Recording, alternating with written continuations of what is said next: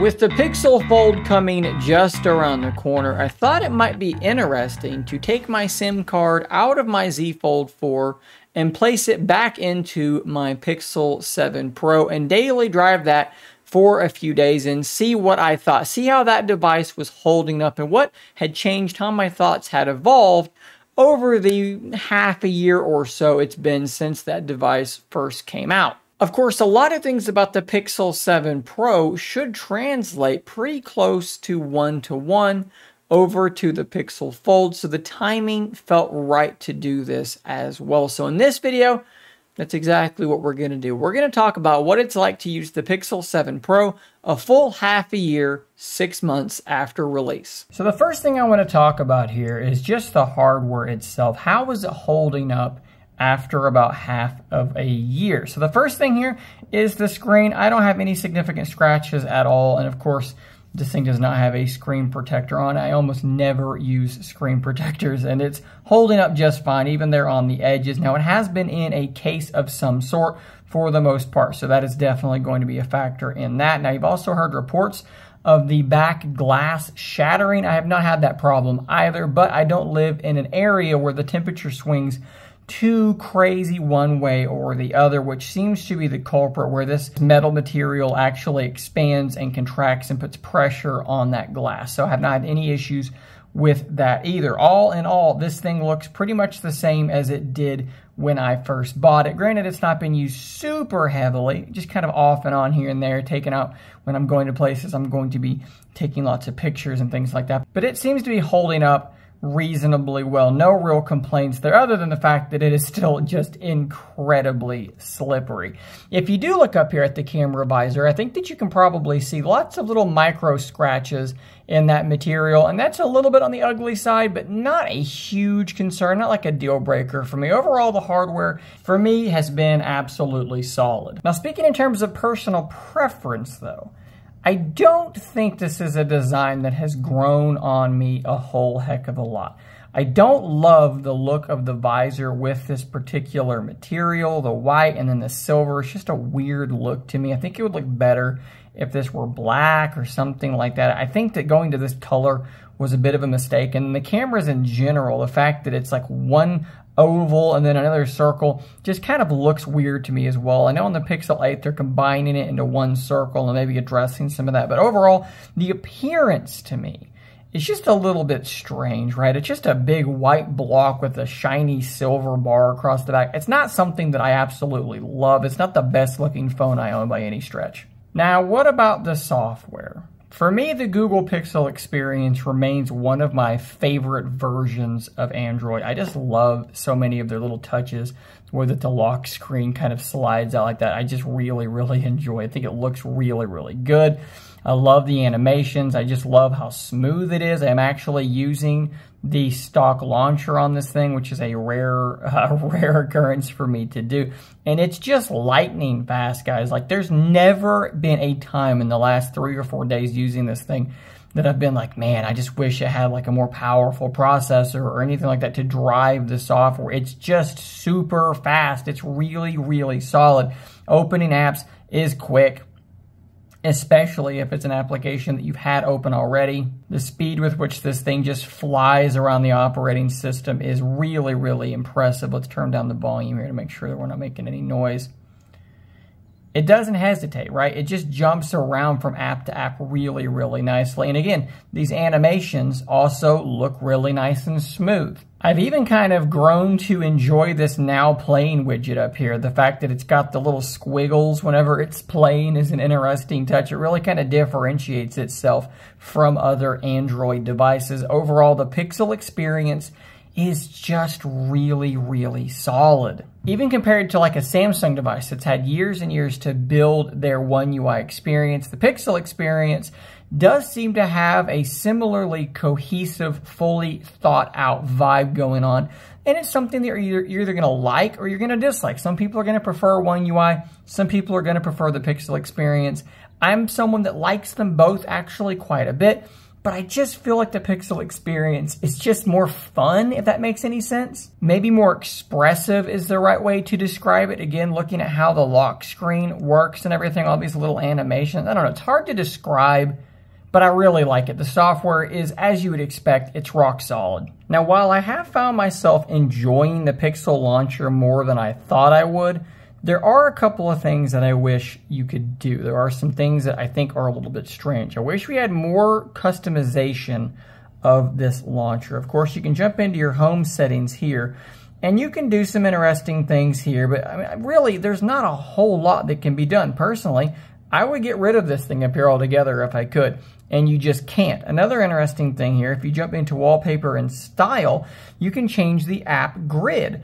But again, not to the degree that I would like to. I would love to have this thing be 5x5, but the dock down here be able to hold 6 apps. Maybe change the dock and the rest of the layout. These are things you also cannot do, and I just wish that we had more flexibility in that way. Nothing that's a huge deal, but I just wish they let us do a little bit more. And then you have some of the cool stuff like Now Playing, where it's gonna recognize music in the background automatically. You have call screening, which is really nice as well. I've even found that on the launcher, the apps that it thinks I might be using next seems to be pretty weirdly accurate. A minute ago, I talked about the processor. I talked about how it feels plenty fast to me. Well, let's talk about that efficiency for a minute. You can see here, I'm at 2 hours and 10 minutes of screen time with 69% of my battery remaining. So that puts me on pace for somewhere in the range of 8 hours of screen on time. I see people sometimes talk about the Pixel 7 Pro not having great battery life. For me, that has never been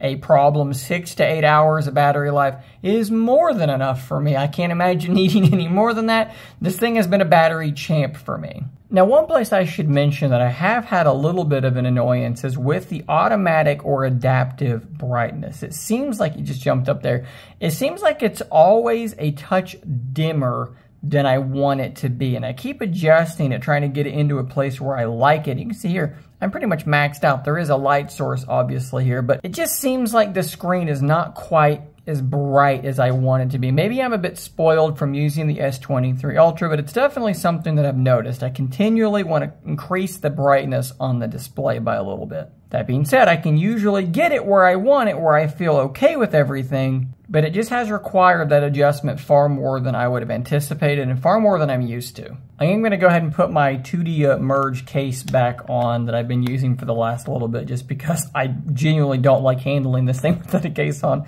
because it is so very, very slippery. Let's do a quick speaker test here, because this was one of those things that when I went from my Fold 4 or from my S23 Ultra to most other phones, I was usually very, very disappointed. But with the Pixel 7 Pro, it's really not too big of a problem. So let's start this song over. Let's crank up the volume to maximum. I do have the, I think it's called adaptive sound or something like that. Let's go into sound and vibration. Adaptive sound. Yes, this is turned on. It's supposed to improve the quality, and to my ear, I believe that it absolutely does. But let's do a quick test here.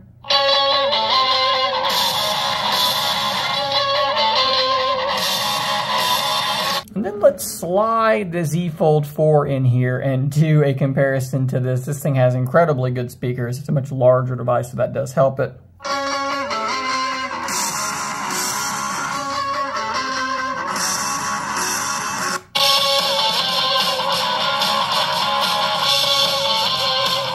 And honestly, it's kind of surprising because the Pixel 7 Pro speakers get considerably louder than the Z Fold 4. I do think that the Z Fold 4 has a bit more bass and an overall, maybe you could call it a slightly better sound, but the Pixel is really close, and like I said, it gets substantially louder. These things speakers are no joke. Of course, you have sound coming out of an amplified earpiece, as well as down below, so it is true stereo sound. So let's take a second now and talk about one of the biggest selling features for most people for the Pixel devices, and that is the camera setup. The cameras on the Pixel 7, in this case the 7 Pro, are very, very good. There's a lot of great things about them. And I don't know any better way to demonstrate this, but to just show you some photos. So that's what we're going to do. This first shot here is taken with the primary camera. I believe I was using portrait mode here. And overall, this thing does just a really good job. This looks quite natural. No portrait mode is completely perfect, but this does a pretty good job of creating a believable shallow depth of field. Details good. Colors are not like Samsung where they're punched up to the point that they're unrealistic. This does look quite natural. Here's a shot of a squirrel in my front yard where I know I was zoomed in past 5x. This might have been 10x that I was zoomed in here using, of course, 5x optical zoom and the digital from there. This thing does a pretty darn good job of capturing some good detail and allowing me to get this shot. S23 Ultra might have done a bit better just simply because it does have an optical 10x zoom, but it's really not going to do that much better than this. And because the moment those words left my mouth, I knew that I would upset people and they would challenge me on this. Here is the Pixel 7 Pro at 10x, so we're 5x optical, and the rest is digital. And here is the S23 Ultra doing the same thing. Yes, the S23 Ultra is perhaps brighter and slightly sharper, but there's also quite a bit more grain. You could also say this might be slightly overexposed. Which one do you prefer?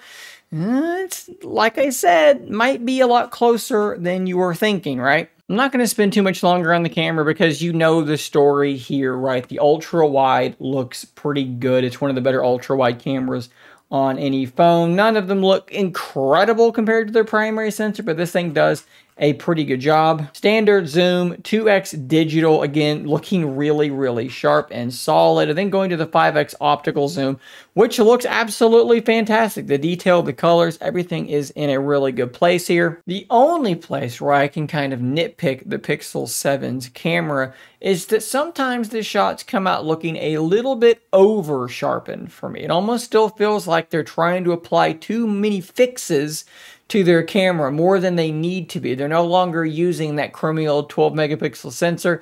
Maybe it's time to dial some of that sharpening stuff back a little bit. It's not a huge problem, and a lot of the time, the shots look fantastic, but in some instances, it may look slightly over sharpened. I think digital zoom is one of those places where that occurs the most for me. Now, this shot here might not look overly impressive to you at first blush, but I want you to understand something besides the fact that Rose is a lunatic and often brings whole chunks of plants inside the house.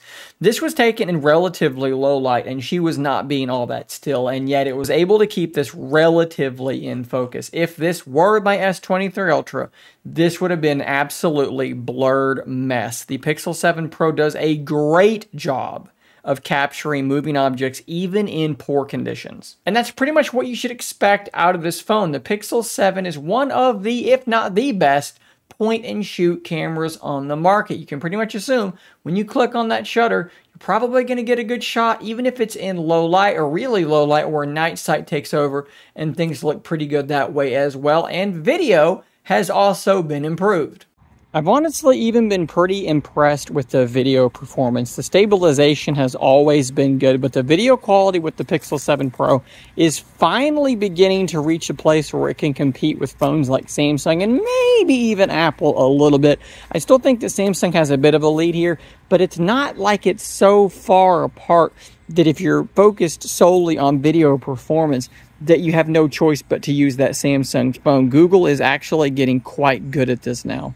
There you go, guys. I have honestly really enjoyed my time with the Pixel 7 Pro, and I think I'm going to keep driving it for a while longer. I switch phones a lot. I do this very frequently, but I find myself, as I'm using my Pixel 7 Pro, getting more and more excited for the Pixel Fold. I said this a long time ago that if Google gave me the Pixel 7 Pro but made it a bit shorter and had it open up into a landscape tablet, they literally just did that. Make this thing into a foldable, that I would buy it day one. Well, I hadn't used the Pixel Fold in a long time, so that feeling maybe started to wane a little bit. The price tag of the Pixel Fold started to upset me a little bit, but now as I go back to this device, I am reminding myself why I felt that way to begin with, and I am definitely feeling that way again. Using this device is doing nothing but making me more and more excited for the Pixel Fold. It is still an absolutely rock solid device that I can